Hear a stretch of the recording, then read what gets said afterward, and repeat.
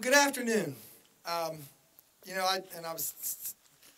I cherish the times that I get to spend with this gentleman beside me because, you know, we set out on a mission 4 years ago. He paired me with this lovely person behind me to my left, and he said, we are going to change tourism in West Virginia. We are going to do what needs to be done to make sure that people know about the story. And we set out on a journey, and that journey involved $100 million worth of renovations to the West Virginia State Park system. They told us they didn't think it could be done, and as I told somebody yesterday, if you get this guy beside me on something, he'll make sure that it gets done. So we wanted to invite you all out here today to talk to you a little bit about those bond projects and things that we'll be doing here in Kanawha State Forest. So with that, I would like to introduce the guy that's responsible for all of it and the guy that makes it all happen, the governor of the great state of West Virginia, Jim Justice.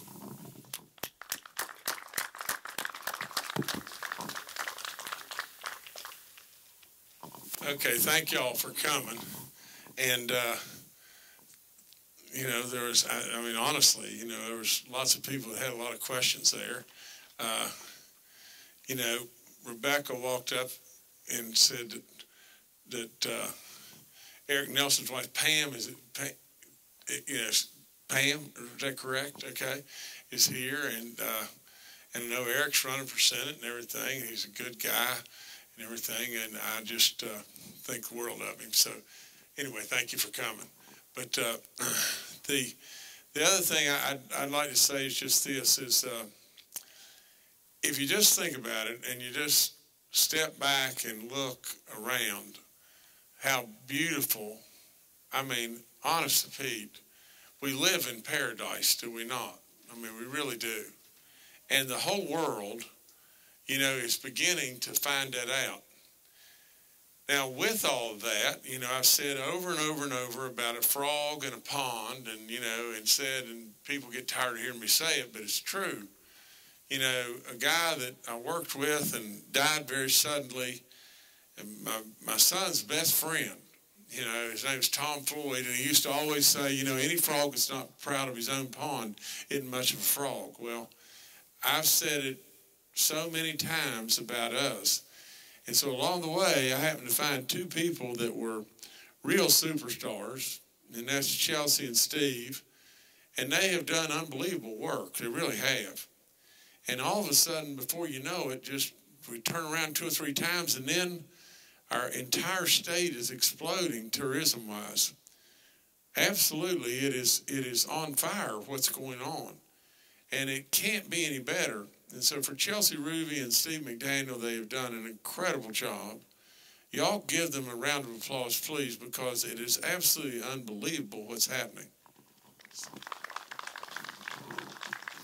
So I very sincerely thank you both. But now just think about this. You know, Steve just told me this, but in the works, and this has been in the works, I think, for, you see with me, I'm the most impatient guy that ever breathed. And I try to be respectful and everything else, but I want something done. I want it done now. I mean, that's all there is to it. I just can't stand it when it just drags along. You know, and government has a real way of dragging along. Well, that drives me nuts. But evidently Davis Creek here has been dragging along, you know, about, and maybe it's good. I mean, I'm not throwing off on it, but maybe it's good from the standpoint that, you know, it takes time to get through our DEP and to get through our DNR and all that. But we've had improvements in the works. I think it was $1,561,000 that we're going to spend on the creek and upgrade the creek to where we can use the creek all the time and you know, and have a great fishing experience and beauty and all that with the creek, you know, to be able to use it other than, I guess, just in the spring. Is that right? When the creek would have tons and tons of water in it, and we'd be able to stock it. So now we've got these monster fish that we're able to stock in different places, but we couldn't really put them in the creek, because the water in the creek's not very high, and the water in the pond, the pond's only a couple feet deep, and we'd be worried that the fish would almost die immediately. So we've been a year trying to get this done. Now, I was with Austin just a little while ago, Austin Caperton with the DEP, but now that I know this, now what I'm going to do is just this. Now I'm going to lay my touch on it, and I'm going to say to Steve, and I'm going to say to Austin, absolutely, let's get this done right now, because it needs done so badly, and it'll add to this beautiful, beautiful park, and it'll just make a terrific, terrific amenity or goodness to this park beyond belief. So we're going to do that, and we're going to do that soon. Now, in my soon, here's how I define soon. My soon is today. We either do it today or as far as I can possibly see is 10 months. 10 months. That's as far as I can ever see. Because you see, I believe that we ought to be able to absolutely almost change the world in 10 months. So with that, we're going to get it done, and we're going to get it done in way less than 10 months. Right, Steve? Yes, sir. Okay, how about that? Now, listen to this. Today, in addition to that, today, we're announcing with our superintendent, Chris Bartley. Where's Chris? Hey, Chris, how you doing? Okay, we're announcing major upgrades to this park like we've done in park after park across our state. And they're going to include $1 million of improvements to our forest. We're going to complete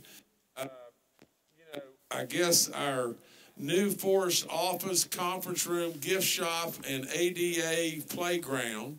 We're going to have projects that are underway in the state forest here.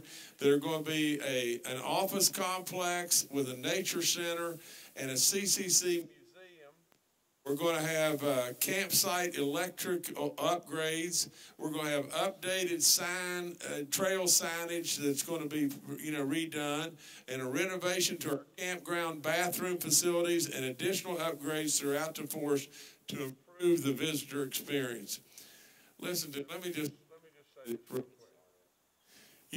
As we have spent now in excess of $100 million on our parks in West Virginia. And Chelsea will tell you that we have now, I think, $4.6 billion of tourism dollars that are spent within our state every year. Every time we spend $1 on absolutely us that brings tourism to West Virginia instantly, that quick, we bring a multiplier of 6 to 14 times right to us right now. West Virginia, not only have we suffered through this terrible pandemic and we're continuing to go through it like many places, but really West Virginia is a real place that people want to be. So let's just do this. Let's just continue. And I feel like Mike Pence with the fly on his head. I've got the same color hair, but I've got a little ladybug here. And I'm going to turn her loose now. Okay, little ladybug, you just go. So anyway, you may wonder, well, how did he know that was a ladybug? Well, let me tell you this, and then I'll be quiet. You don't know anybody that's been in the woods or been on the streams more than I. There was a time in my life that I had brown hair and I was skinny and I could run through these mountains. Even now that I'm broke up and everything and a little older with white hair and surely a whole lot heavier, I still make time to be out here more than you can imagine, because it calms and helps our soul. It is a part of us, a fabric of us that I love beyond belief.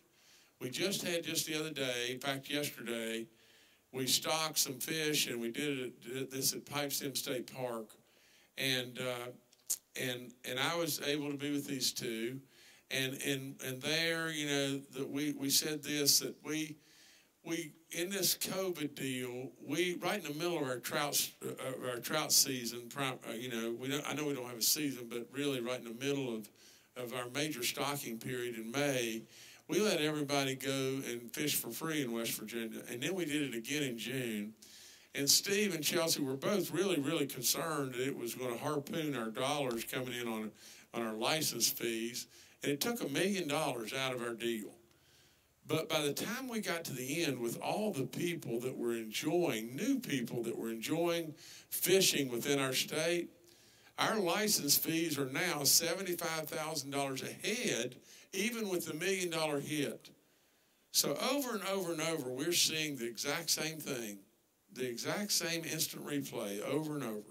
And it's just this. If you'll just show and give our people and the people of this country and the people of this world an invitation to West Virginia, it just grows and grows and becomes infectious, and not in a bad way like this COVID, but in a great way. And it shows the world just what the diamond is in the rough that they missed. So today, I congratulate all that we're doing here. It's just going to be better and better and better. And this is right in our back door of our capital. So I can never say enough about how excited I am to be a part of it. And not only that, about how excited I am about coming up here and fishing in Davis Creek real soon. So anyway, thank y'all so much, but y'all go ahead now. Thank you, Governor. And just to elaborate a little bit on some of the projects that the governor spoke of, Kanawha State Forest is over 9,000 acres, and it's in one of our most populated counties in West Virginia. And although all of our parks are visited widely by West Virginia residents, I would say Kanawha State Forest is one of our most visited parks. And most of those people that visit this park, this state forest, are from probably a 2 or 3 county area. As a matter of fact, it's probably the most visited state forest and park in West Virginia by West Virginia residents. And when we got here, we found like what we did in so many other parks, years and years of deferred maintenance. So we went to work cataloging those things, and I want to thank John Hughes of the Kanawha State Forest Foundation. They have been an integral part of working with us. I'd like to thank the workplace work with the State of West Virginia Secondary Schools. They've come out and helped us, Governor, with the bathhouses. But when it's all done, we're going to return Kanawha State Forest to that wonderful place that it was in the 1970s when it was opened. So because we've been doing a lot of these things, and I will tell you, when he drove up, the first thing he said is, "Where are you putting the fish?" And I had to tell him about what we were doing. So he's right. When he says it's taking too long, we will get it done. But all of these investments have led to a wonderful increase in visitation, not only to this park, but to all of them. And I'm going to invite somebody up here that can talk a little bit more about that and tell you just a little bit more about how successful we've been, and that's Chelsea Ruby from the Division of Tourism. Chelsea? All right, good afternoon. I love coming to all the parks, but this one holds a special place in my heart. I live not too far from here. My kids and I come out here, and my husband, on the weekends pretty frequently, so I love getting out here and being here. This, like Steve said, one of the things that's so great about this park is it's a community park. We have so many people who live in the areas. I see you guys nodding your heads. I'm betting you're living nearby. And we have people from counties.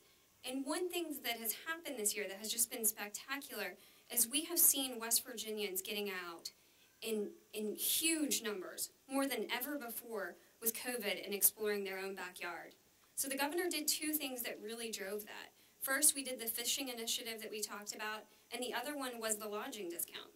And like he said, both of these discounts made us a little nervous because we said, we're spending all this money advertising. What if we don't have as many people come, our revenues are down? And the exact opposite thing happened. What happened was we got more people to get out and enjoy the outdoors. We got more people to explore their parks than ever before. So it has been a wonderful summer of having just more people outside enjoying.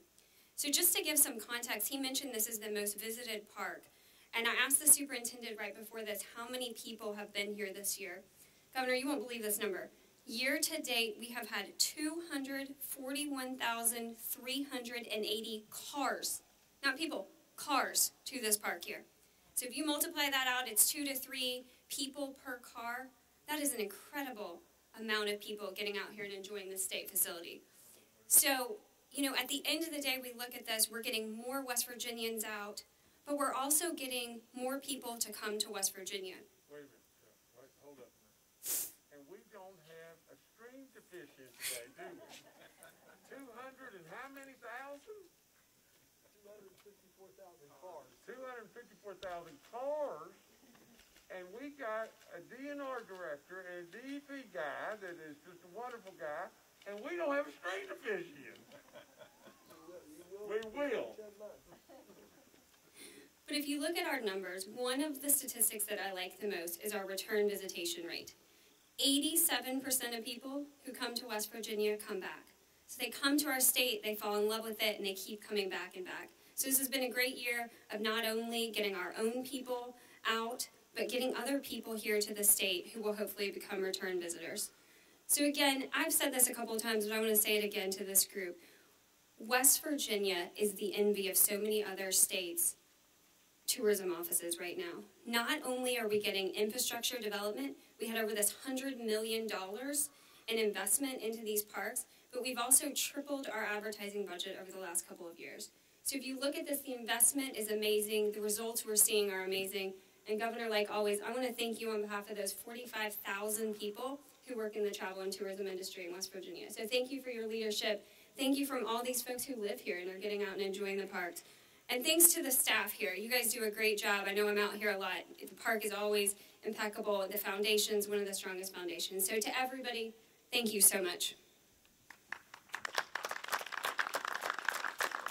Governor, let me tell you what you're sitting in front of here. This is a building that we repurposed. This time last year, a little before that, our Kanawha, our park office was down.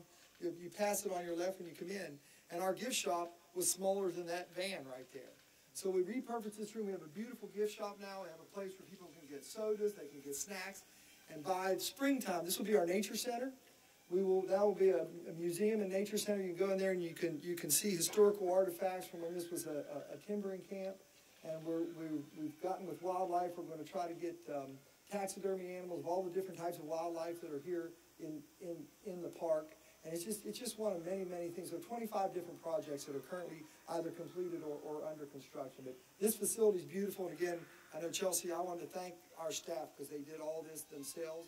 You know, they got their staff out and they worked on this, and it's just a beautiful, and there's West Virginia products in here, West Virginia made, homegrown products we feature in all of our parks. So it's been a really nice project, and we're really, really proud of it. And it has become, you can see, it's become the epicenter of the park now. I mean, this is where everybody comes, and it's we're working on improved Wi-Fi, as Jordan asked me when he got here.